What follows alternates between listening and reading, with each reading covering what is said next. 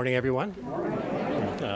Welcome to the 12th Annual Pikes Peak Regional History Symposium, Military Matters, Defense, Development, and Dissent in the Pikes Peak region. I'm Tim Blevins, and I'm with Special Collections, which is the Regional History and Genealogy Collection downtown in Penrose Library. Thank you all for attending today's event. And we'd also like to thank those who are viewing us through our Ustream channel online. We're very grateful for our sponsors for this year's History Symposium, and that includes the Helen and James McCaffrey Fund for Regional History, the Friends of the Pikes Peak Library District, the Pikes Peak Library District Foundation, and the Colorado Springs Pioneers Museum. We're also thankful to have representatives of the Gold Star Mothers and Gold Star Wives who provided photographs of their fallen loved ones for the moving exhibit that Special Collections photo archivist Bill Thomas curated and installed in the hallway just outside of this room. Thank you for allowing us to recognize your sacrifices and to honor our fallen heroes in for their ultimate sacrifice. Bill? As Tim said, we are very honored today to have 5 very special guests with us, and those are the Gold Star Mothers of the Pikes Peak chapter. So before we go any further, we'd like to recognize and thank each of them for being here today. So I'm going to introduce them one at a time and ask them to stand so we can see them and thank them. So moms will begin down here, first with Cleo Allgood, mother of Colonel Brian Allgood, United States Army.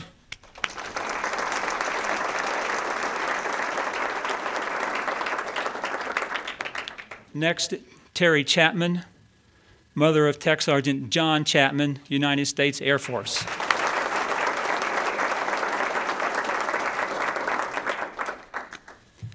Next, Esteline Miller, mother of Staff Sergeant Justin Whiting, United States Army.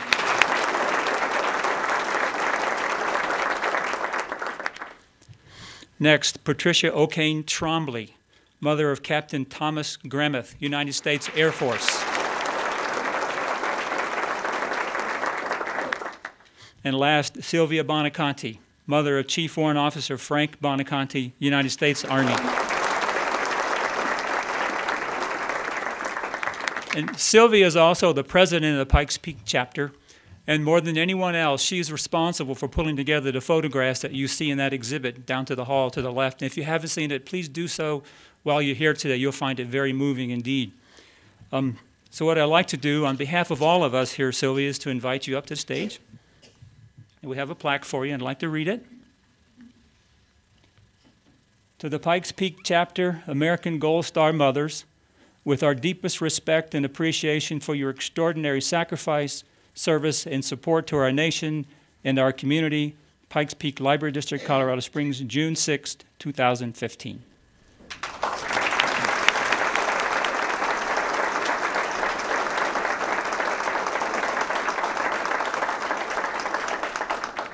Thank you, Bill. I did neglect to thank Vicki, who is here. She's from the Colorado Springs chapter of Hearing Loss Association of America, and she's been assisting folks with the T-coil equipment. Thanks, Vicki.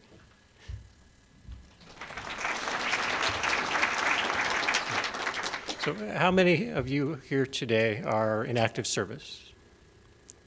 A few. How many have served? Keep your hands up. Thank you very much for your service. So, go ahead and keep your hands up. I want to see how this fills out. How many of you are a military spouse? Okay. Have a parent, sibling, child, friend, ancestor who served in the military? Okay. Okay. So we can see that almost everyone is personally affected by military with family members or friends who participated. Today's symposium presenters will engage us in dialogue about what it means to have a strong military presence in the region and how it has influenced and defined our community. The presentations span centuries in time and reveal a wide spectrum of opinion. We're not here to debate or defend personal positions, but rather to better understand the complex history and relationships unique to the Pikes Peak region. We're privileged today to have great speakers from the area, as well as fantastic speakers from other parts of the country, including Newton, Kansas, Princeton, New Jersey, and Pullman, Washington. And one of the handouts you should have received is a little booklet, and their bios are in here for the speakers. So if you want to know more about them, this is the place to go.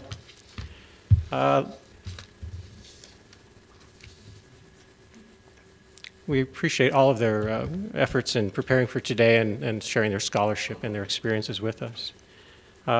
We also have a survey that we included in your packet today. It's very helpful for us to get your feedback.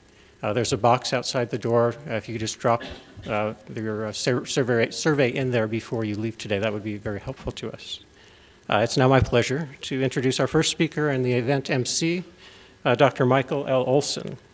Dr. Olsen is a professor emeritus at New Mexico Highlands University, where he taught a variety of American history courses from 1973 to 2002. From 2003 to 2007, he taught full-time at Pikes Peak Community College, and he holds the BA from St. Olaf College and the MA and PhD from the University of Washington. Dr. Olsen has long had a connection with the Santa Fe Trail and the Santa Fe Trail Association. He's published extensively on trail history, especially regarding social aspects and multicultural issues. Mike has often participated in the production of the Regional History Symposia and our publications as a researcher, presenter, moderator, author, and editor. Please help me welcome Mike Olsen.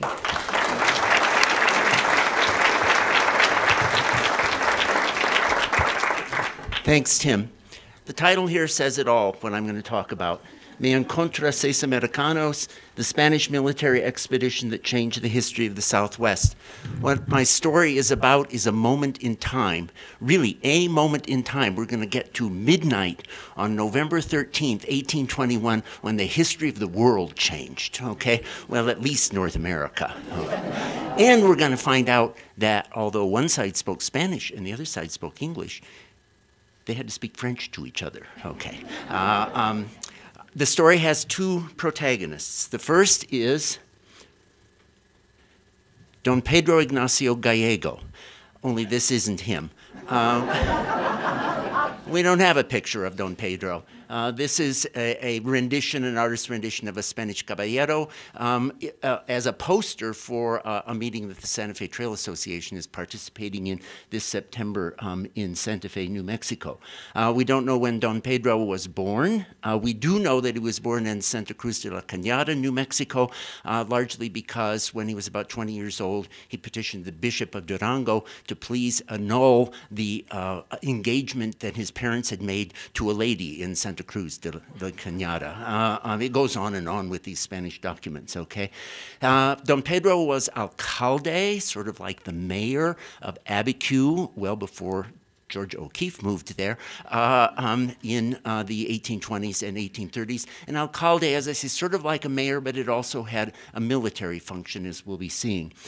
We have no idea when he died or where he died, but he did change the history of the Southwest. Our other protagonist is a man named William Becknell.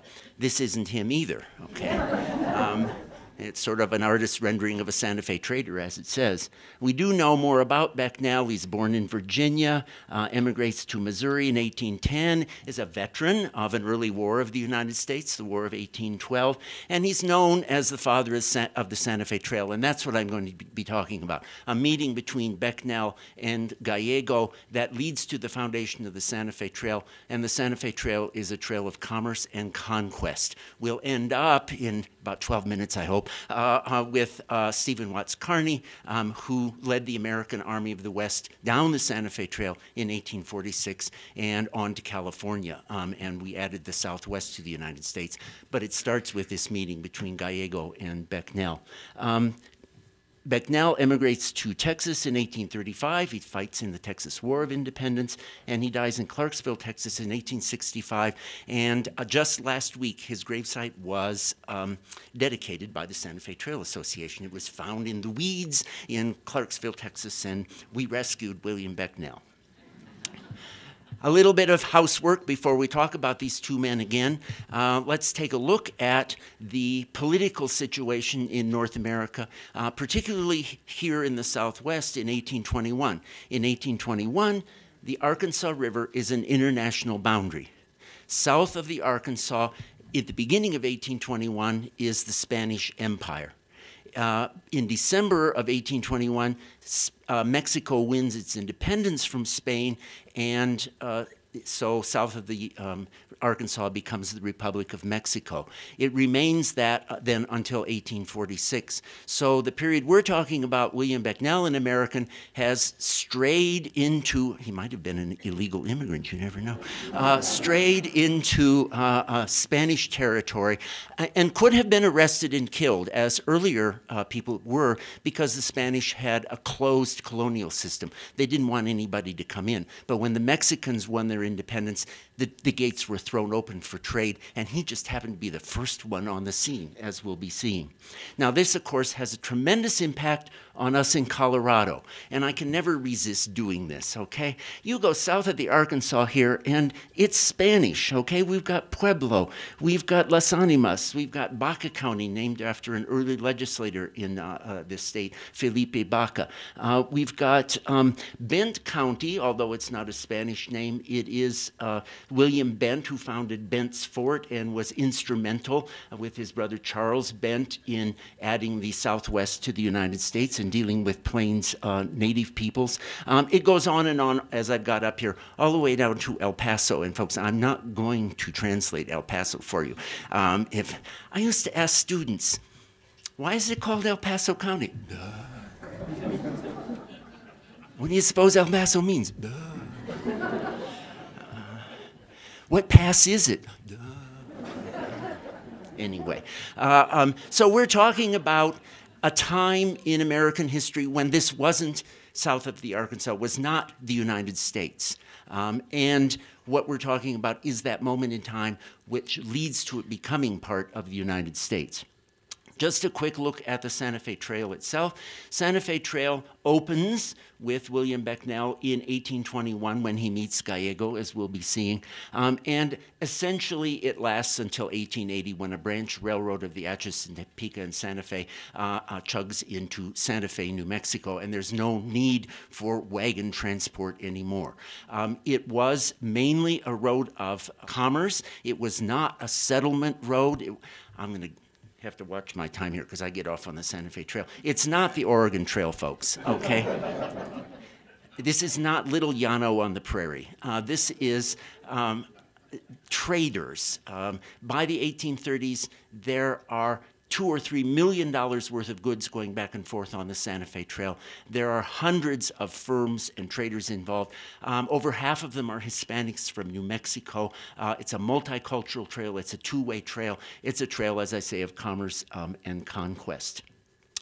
There are two branches of the trail, the mountain route, which goes along the Arkansas to essentially what's now La Junta, and then to Trinidad and over Raton Pass, and the Cimarron route, which goes through the Oklahoma Panhandle.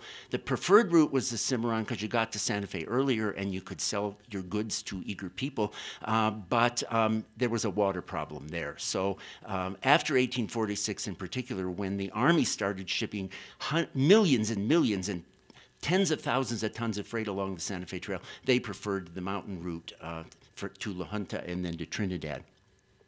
Okay, we're going to reverse it now. We started with Becknell, or we started with Gallego, and then it was Becknell. Now we're going to take a look at Becknell. And Becknell left Franklin, Missouri. He was a frontier storekeeper and rogue.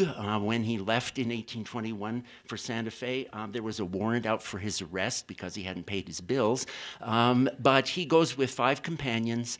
They have pack horses. This picture happens to be a pack mules, but the idea is the same. They have pack horses, and they don't know where Santa Fe is, but they're hoping that it's open to trade. They just figure if you go far enough west and far enough south, you're going to get to Santa Fe. One of the items that he carried was manufactured cloth from England, the whole Industrial Revolution. Take a class on this. And a Of course, in Santa Fe, it was either buckskin or homespun from sheep or cotton that was raised in the area. He made, as I show up here, a lot of money, okay, and came back again in 1822 and in 1823. And he meets up then, as I say, with Gallego, as we'll be seeing. In 1823, after his second trip to Santa Fe, he wrote up his experiences for the Missouri Intelligencer newspaper. And here we have a short paragraph from that, and I want to particularly emphasize two things. One, he starts, "On Tuesday morning, the 13th, we had the satisfaction of meeting with a party of Spanish troops. Although the difference of our language would not admit of conversation, yet the circumstances attending their reception of us fully convinced us of their hospitable disposition and friendly feelings." Gallego had 445 troops with him. Most of them were Indian auxiliaries that he picked up from the pueblos. They've got shields and spears. There are 6 people in Becknell's party. As we'll be seeing in a second, he's right at the foot of the Sangre de Cristos, where there's a pass. And he and his men, I'm getting a little fanciful, are looking there, and all of a sudden, 445 armed men come through that pass. And he says, "Holy," well, you know, but he finds that they're friendly, and that's important. And then at the end of this, it says, "Fortunately, I here met with a Frenchman," and we'll be talking about that in a second. Now we turn to Gallego. Gallego's up in Abiquiu. He's alcalde. In October, he gets a message from the governor of New Mexico, Facundo Melgares, who, by the way, escorted Zebulon Pike from Santa Fe to Chihuahua to Texas in 1807. Oh, this is such interesting stuff, okay? So Melgares has met Americans, okay? But Melgares says to Gallego, "Hey, take a bunch of guys from Abiquiu. You're head of the Militia Urbana, the city police, National Guard, so to speak. Take them. Some Navajos have raided Spanish settlements along the Rio Grande." So he heads for western New Mexico. Then he gets another a letter from Melgares saying, "Whoa, the Comanches have raided San Miguel del Vado over on the Pecos. You go over there." So he picks up more Indian auxiliaries. He goes over there, and he's marching out onto the eastern plains in search of these Comanche, okay? This is his record of his expedition, okay? Diario. It's like all these military people in here, okay? The Spanish, you think Americans are bad at triplicate and quadruplicate? The Spanish just, you had to write up everything, okay? Thank goodness for historians. Very quickly, this document laid undiscovered from 1821 until 1992, when a friend of mine and I found it in the Spanish archives of New Mexico by looking at a catalog, and we saw, oh, this guy went out on the plains about the time Becknell was coming. And gee whiz, maybe they met up. And they did. When I found this in the New Mexico Highlands University Library, I was heard to go, woo, woo, woo, woo, woo, okay? Because we knew Becknell had gone, but we didn't know how many men he had with him or anything like this. So up there it says, left Ojo Bernal about 9 a.m., followed the usual formation. About 3:30 p.m., we encountered 6 Americans at the Puertecito de Piedra Lumbre. That means Flintstone Gap. They parleyed with me, and about 4 p.m. we halted at a stream at Piedra Lumbre, not understanding their words, nor any of the signs they made. They tried Indian Sign Language, but Becknell only knows Osage, and the people with Gallego probably only know Comanche, okay, and they just couldn't communicate. Not understanding of their words or the signs they made, I decided to return to El Vado, San Miguel del Vado, in the service of your excellency. At this point, Vicente Villanueva presented himself. Nothing further occurred. I love the way, nothing further occurred. The history of the world just changed. But and that is the document over there. I got to touch it in the archives of New Mexico. I mean, the vaults of Fort Knox are easily broken into compared to the archives of New Mexico. I had to put on a glove and got to touch it. Okay. This site is marked today. It's been marked by the state of New Mexico. This friend of mine and I who found this document were instrumental in getting them to market in Spanish and in English. And also it's been marked by the Daughters of the American Revolution. The Daughters of the American Revolution in 1905 marked the whole Santa Fe Trail with 103 markers from Missouri to New Mexico. And when they found that we had located the spot where this fateful meeting had occurred, they marked it also. And I want to talk at this point, since you can see where it is, about the fateful meeting. So Gallego's there, and he's got 5 companions. Here comes Pedro Ignacio Gallego with his troops, okay? Nobody can understand anybody, okay? So here it gets a little bit, there isn't any documentation, so I get to make it up, right? Okay. We know that they can't understand each other, and so it's late in the afternoon. Gallego says we camped there at Piedra Lumbre, the stream.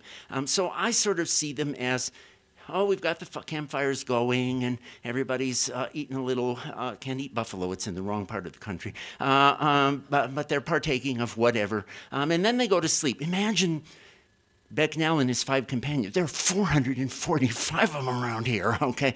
Shouldn't we go to sleep or not? But okay, so they're wrapped up in their bedrolls. And meanwhile, Gallego is sent back to San Miguel del Vado for this Vicente Villanueva that I mentioned. We know from other documentation that Vicente Villanueva spoke French. French was the lingua franca. It was the language that everybody on the frontier spoke because of the fur trade, okay? All the way from the French in French Canada to the Pacific Ocean. So this Vicente Villanueva comes to the campground. San Miguel de Vado is about 20 miles away. The Spanish had about 6 horses with them. One guy rides, and they ride back. Okay, and this is the part I like. Okay, Vicente Villanueva arrives, and I see the 6 Americans sleeping there. And so he goes around, and he says, "Parlez-vous français? Parlez-vous français? Parlez-vous? Mais oui, je le parle. Oh!" History changes. Okay, at midnight on the plains of New Mexico in French. This is a fateful meeting, okay? The military expedition that changed the history of the Southwest. And then we end up with this becoming American territory, and this is General Stephen Watts Kearny. This really is him, okay? And of course, in 1846, he came down the Santa Fe Trail, as I said earlier, with the U.S. Army of the West, and he took possession of the Southwest in Las Vegas, New Mexico. By the way, if you're a traveler, you can visit that site I just showed you that's marked. It's about a mile south of Las Vegas, off of a frontage road, and it's eerie. It's so cool. It's also about half a mile from the jail, which we affectionately refer to as the Inn on the Santa Fe Trail. But you can visit it, okay? Kearny declared the Southwest American in August of 1846 from the top of a building still standing on the plaza in Las Vegas. There he is, up there, okay, on the Casa de Musica building. The buildings to his right were not built at that particular time. So because of the Santa Fe Trail being established at that moment in time between Gallego and Becknell, and then serving as a road of commerce and conquest, the territory south of the Arkansas becomes part of the United States. So I want you to remember the next time you cross the Arkansas, the next time you're whizzing to Santa Fe, Albuquerque, or your winter home in Tucson, okay? Becknell and Gallego, the military expedition that changed the history of the Southwest. Thank you.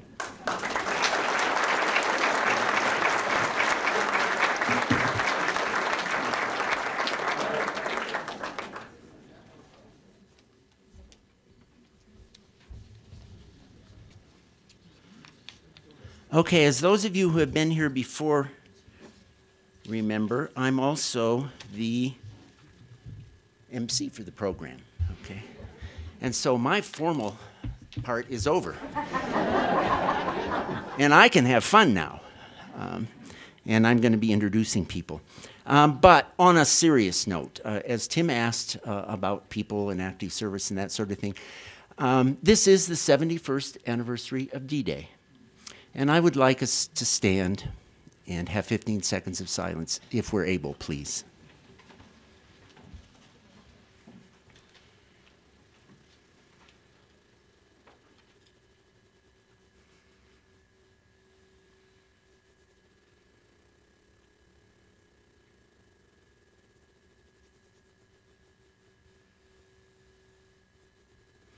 Thank you. I was just thinking my father was stationed in England on D-Day.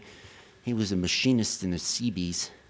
He had a friend who knew how to fly planes, and they got up that morning, and everybody was gone from the base. So he and the friend got in a plane and flew over to France to see what was going on.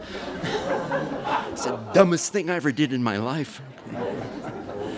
As I say, I'll be the MC. Just a couple of housekeeping items. If you have any cell phones, please silence them. I want to point to Doris here. Doris is our timekeeper. If any of the speakers begins to run over, Doris stands up and screams at them. She does, okay? Okay. So our first speaker or second speaker is Susan Fletcher.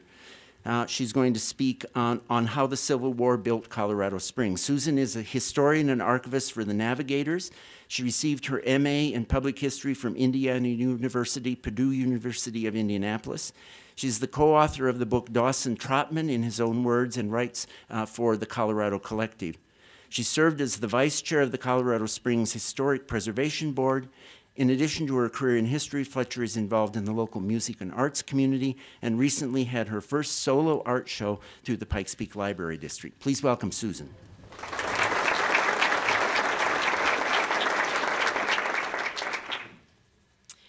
Growing up in Colorado Springs, the Civil War always seemed so far away to me, both in time and geographical space. I mean, without Civil War sites around, it's kind of easy to think, did that war actually really happen? After graduate school, I moved to Southeast Tennessee, where suddenly Civil War history was all around me. I took hikes on Lookout Mountain and explored Chickamauga, and somewhere in those ramblings, I encountered a name that was very familiar to me, William Jackson Palmer. Living in the region where he and his men fought made me more interested in his Civil War career, because heretofore I had just known mostly about his involvement in Colorado Springs. So this topic has actually been a long time in coming for me. This is a marriage of Palmer's Civil War career with the actual founding of Colorado Springs. So the Civil War had a huge impact on the development of the American West. And today we're going to look at that broad historical trend by focusing on a microcosm of that, the founding of Colorado Springs itself. We're going to look at ways in which the war impacted the Colorado Territory, how it shaped the group of men who founded the city, and how war veterans continued to be influential citizens in the region until well into the 20th century. So this is a map of the United States in 1861. It's pretty different from the map that Mike just showed us. You can see the Colorado Territory, and then you can see the northern and southern states out there. In February 1861, the Colorado Territory was organized just 2.5 months before the war began.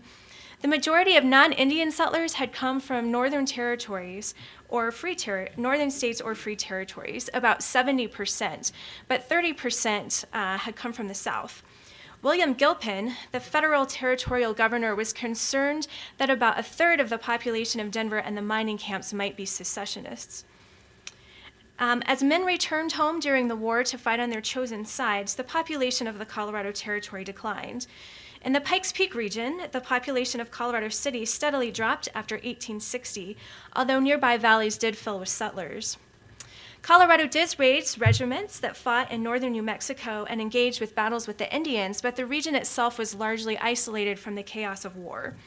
According to Irving Halbert, during the Civil War, the methods of communication with the East were very slow and oftentimes very inadequate. During the later period of the war, a telegraph line was constructed to Julesburg, which is about 200 miles east of Denver, and the news came in from that point to Denver by coach. So by the time it reached Colorado City, news about the war was already 10 days old, contributing to a sense of isolation. Meanwhile, in Philadelphia, A young man named William Jackson Palmer, who was a Quaker, had made the difficult decision to enter the Union Army. For him, the moral wrong of slavery outweighed the moral wrong of war. And like many of the good men of his day, he decided to raise a regiment of troops to fight alongside him. Palmer's objective was to form a company of active, intelligent young men of good standing in their respective communities through the state of Pennsylvania, who would be capable of performing any military service required of them. So in October of November 1861, he raised an independent company called the Anderson Troop. One of these recruits was a man named Henry McAllister, who was born in Kent County, Delaware, just 3 days before Palmer was in 1836. McAllister joined the troop as a private, eventually getting promoted to the rank of major. So I'm going to talk for just a few minutes about the war, and I won't go into a lot of details about troop movements or battles. Like my Civil War history professor, I don't do war. So if you want to learn about that, there's some excellent resources for that. I'll just give you a brief account. Palmer had a very colorful career in the war. In July of 1862, he received orders to recruit a full regiment, the 15th Pennsylvania Volunteer Cavalry, known as the Anderson Cavalry. He was very successful. He recruited 1,200 men in only 10 days. After the Battle of Antietam, he crossed into enemy territory where he was taken prisoner on September 18, 1862, the day after his birthday. Although he had several close calls at being discovered, he was eventually released on a prisoner exchange in February of 1863. He returned to find his regiment in chaos. The men had new leadership that they didn't like, and there was a rebellion in the ranks. But Palmer eventually was able to quell that. As one soldier lamented, Captain Palmer was not there to say, "It's all right, boys, come on." Towards the end of the war, the warriors would see them at the battles of Chattanooga, Lookout Mountain, and Chickamauga, which is where I encountered Palmer in the South. And towards the end of the war, they chased Jefferson Davis across the South Carolina and Georgia, eventually capturing his treasury wagon. This is a picture of the guys on Lookout Mountain, which is a place that I've been able to hike. Throughout these adventures, Palmer and McAllister gained experience in keeping track of both people and things, which would prove valuable skills in the mundane work of finding a city. For a time, McAllister was in charge of filling out ordnance reports. Have any of you ever filled out ordnance reports for the military? Well, I bet it's a pretty boring job. In May of 1863, he recorded that the cavalry had received 43 cavalry sables, 43 cartridge boxes, and 46 saddles. And through his reports, we get a picture of what the troop was facing. In 1863, he reported the loss of equipment and horses from 4 members who were captured by the enemy. And he also had a bit of a sense of humor. Towards the end of the war, McAllister started getting rather terse in his reports.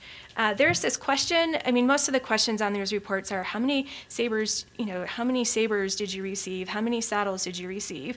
One of the questions was, would not japanned buckles be better than blued ones to look neater? I guess someone in the military has a sense of fashion. They want their guys to look nice. And McAllister fills these out, and finally he just starts answering that question. Immaterial, this has nothing to do with anything that we're doing here. If McAllister was in charge of the company's assets, Palmer was in charge of taking care of the men themselves. He knew his men well and recommended them for promotion as he deemed appropriate, 2 skills that would serve him well in picking people to helm his future colony. On June 21st, 1865, the 15th Pennsylvania as an organization ceased to exist, thereafter only to be a memory, ending its service at Nashville, Tennessee. After the war, most of the men returned to civilian life. They became judges, bankers, lawyers, and farmers. Palmer would later remark, since the close of the war, with very few exceptions, they or their survivors have borne an honorable record in civil life. According to Francis Pearson, a lifelong bond had formed between Palmer and the men of his 15th. His true qualities of leadership, formed in that wartime crucible, were so well demonstrated that he could count on the unwavering loyalty of his comrades thereafter. That was Palmer's genius for organizing and getting things done. He inspired men in his quiet, unassuming way, and they responded by doing the impossible for the general whenever circumstances dictated. Far away in the West, in late April 1865, the news of the surrender of Lee and the end of the Civil War reached Colorado City, about 2 weeks after the occurrence. The people were so overjoyed to hear of the end of the great strife that they built a great bonfire on the hill to the north of town to celebrate. So can you imagine not knowing that the war was over for 2 weeks? The years following the war were extremely good for the Colorado Territory. According to Eugene Berwanger, if the Civil War signaled the coming into existence of Colorado, the ensuing years witnessed growth even more important for the territory. With the end of the Civil War, Colorado experienced a resurgence in its economy in the areas of mining and railroading. In 1869, Palmer became a significant figure in this economic resurgence. After the war, Palmer returned to his career in railroading, joining the Transcontinental Railroad effort. He worked for the Kansas Pacific, which was supposed to link up with the Union Pacific and Nebraska. The skills that he learned in the war, like how to ride a horse, how to survey the land, and how to quickly assess the available resources, came in quite handy in this job. The American West that Palmer explored on the job had been greatly impacted by the war, too. According to historian Oscar Lewis, perhaps the most far-reaching in its consequence was the part the war played in ending the region's isolation from the rest of the nation. The entrepreneurial spirit that Palmer showed in 1861 when he raised his Anderson troop stayed with him his entire life. By the late 1860s, he had found a desirable railroad route through Colorado that he wanted the Kansas Pacific to take. The Kansas Pacific wasn't interested in this, and he decided that he was going to build that route himself. During this period, he also decided to start improving himself. He wrote his fiancée, Queen, "When I went into the war, I never expected to come back, and when having seen better men fall around me everywhere, I came out with a scratch. I carried into civil life a good deal of the fatalism of the soldier. But my creed always has been and always will be better than my practice. But hereafter I am determined that they shall be made nearer to square, not by lowering the former, but by bringing up the latter." On a survey trip in July of 1869, he first encountered the Pikes Peak region. As he rode atop a carriage in the warm night air, he saw the moonlight shining on the face of Pikes Peak, and he fell in love with the region. He very quickly began to dream of building his home here and having a colony here, and having his railroad run right through the area. This railroad would be staffed with his best friends from the war, who he trusted completely. This vision was part of a larger colony movement going on in the aftermath of the war. A special pioneer edition of the El Paso County Democrat would later observe, of the colony plan of immigration, General Palmer stated that the period following the war, 1865 to 1873, was, in the United States and especially in the West, one of noticeable cooperative activity. He attributes this largely to the fact that so many men from different sections, states, and neighborhoods had become acquainted with one another during the war and had learned to work and act together. And thousands had been obliged to organize companies and regiments and to carry on executive business on a considerable scale and under difficult surroundings. One of the colony backers was a guy named N.C. Meeker, who was trying to find a location for his colony. Palmer tried to recruit him to locate the colony here at the base of Pikes Peak, ostensibly trying to get Meeker to do the work for him. Meeker thought about it, but pronounced the water too scarce for any agricultural development, and he would end up finding his colony up in northern Colorado, what is now known as Greeley. Forced to do the work of planning the colony himself, Palmer did what he had done in 1861. He recruited a team of men to help him achieve his goals. According to Barbara Gately, Palmer's ability to handpick reliable lieutenants, demonstrated in his military years, was well known among his business associates. The wartime bond that Palmer had formed with his men remained strong, and he would eventually convince 16 of them, including Henry McAllister, to join him in the effort. The friendship that Palmer had formed with McAllister remained strong into the war years. McAllister had returned to Philadelphia to work for American Iron and Steel Association. They both attended each other's weddings and stayed in touch. Palmer asked McAllister to serve as the president of the National Land and Improvement Company, which was in charge of acquiring land for the Denver and Rio Grande. Numerous other veterans were involved with the Fountain Colony from the very beginning. According to McAllister, Territorial Governor Hunt, who was the U.S. Marshal of the territory, had long regarded the plateau below the Pikes Peak as an ideal location for a settlement.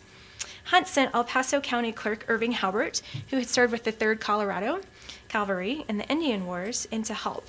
and he acquired 9,312 acres of land for the colony at the cost of just a little over $1 per acre. Hunt also hired General Robert Cameron, who we have a picture of as an older man and as in the Civil War. He served with 3 different Indiana regiments, and he became the first manager of the Fountain Colony. When Palmer traveled to Mexico in 1872, he invited McAllister out to look after things. McAllister arrived in the middle of winter and did not think that the colony looked very promising. He would end up staying here and making it a very livable place. He and his wife, Elizabeth, built the first substantial house in town, making use of the talents of a certain young carpenter named Winfield Scott Stratton. His wartime experience of keeping track of things and people made him the ideal colony supervisor.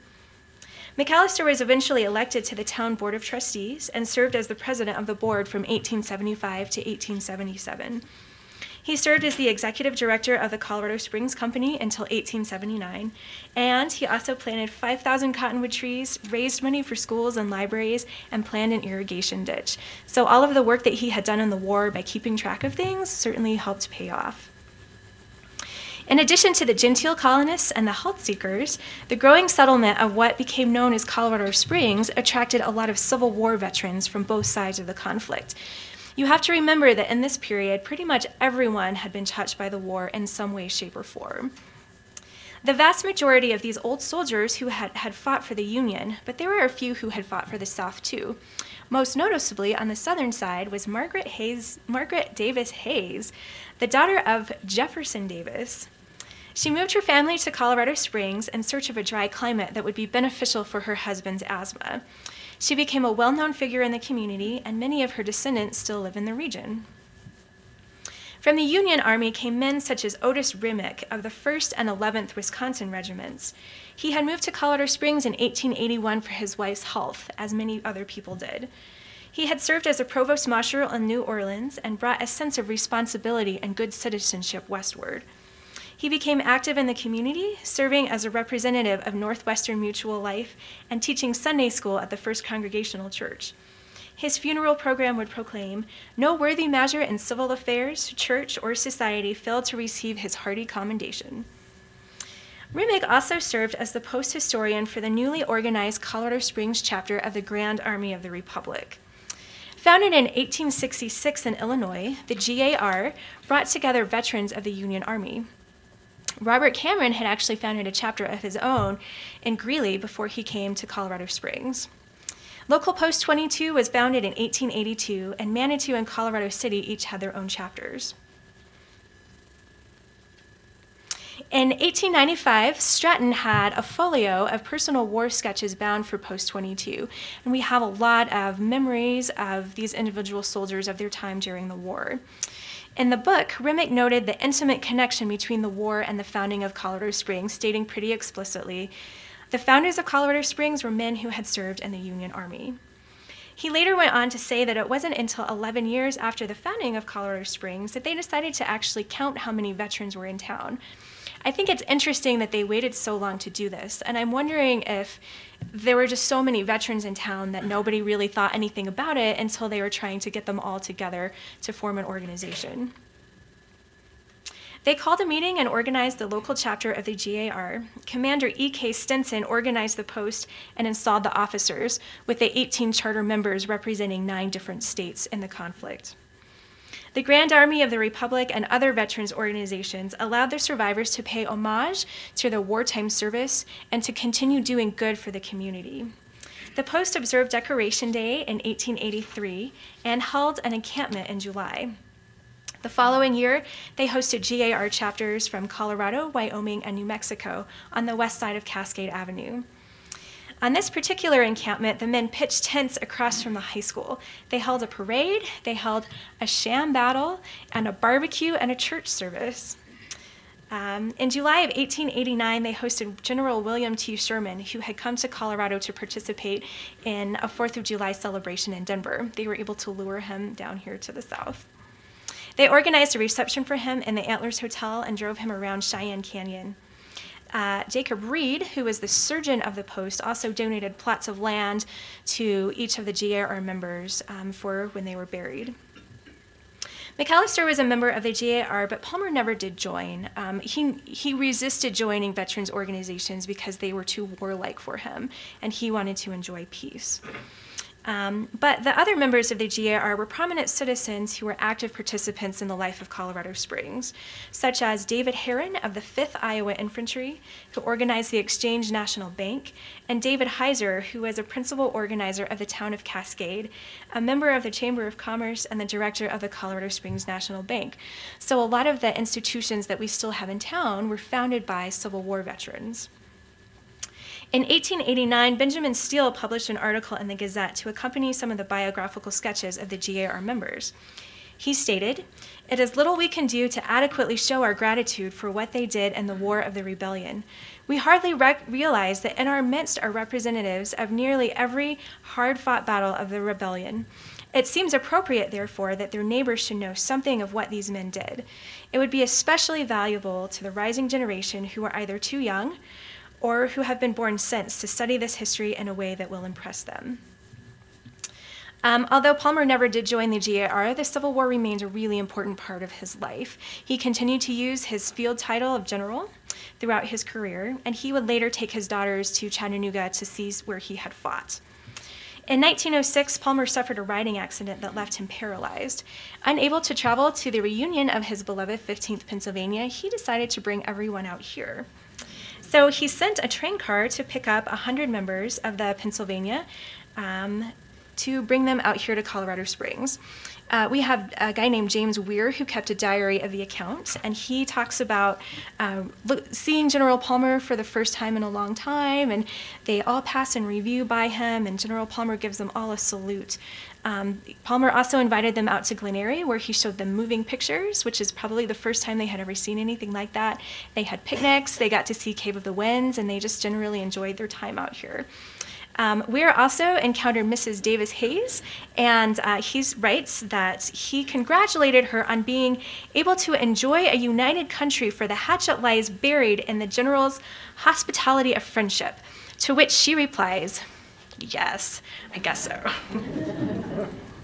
After Palmer's death in 1909, the survivors of the 15th Pennsylvania dedicated a bronze plaque in his honor.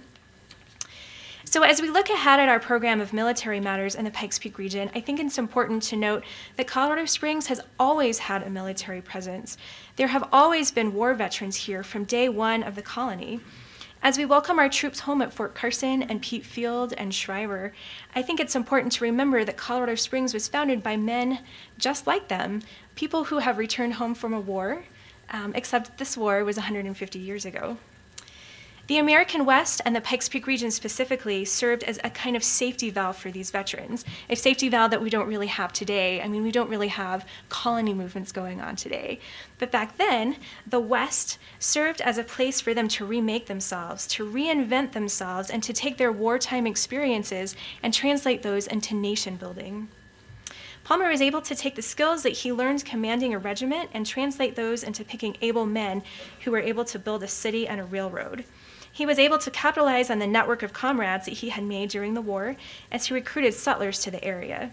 For Major McAllister, Remick, Heiser, Herron, and all of the other veterans, the sense of honor and responsibility that they learned during the war translated into organizing the city, establishing banks and institutions, and improving votes themselves and the area. The founding of Colorado Springs really could have only happened in those special time, the 6 years after the Civil War, being influenced by the war and Reconstruction and looking ahead to the future.